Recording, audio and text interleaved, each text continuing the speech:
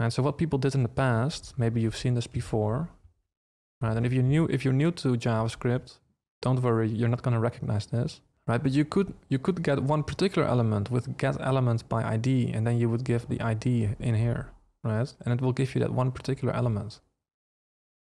Now maybe we want to get, you know, all elements with a particular class name. Right? Also a very common thing in the past to use something like this. getElementsByClassName, and then you would give the class in here. It will give you all the elements with that particular class. Now these days, the modern way of selecting elements is with querySelector. This is the most common way these days.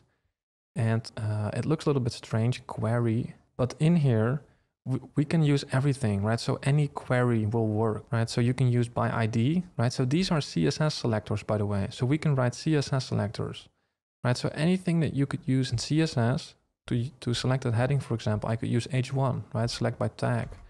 Or if it has an ID, I could use the ID, right? Here we are selecting by class, right? So here it's the same way. I could select by tag, I could select by ID, right? But you do have to use the symbol here, right? So if I want to select by class, I have to use dot here, right? So this is the most common way, and we'll use class selectors here. So we could select with dot heading, right? Same as in the CSS, and it will give us that individual element.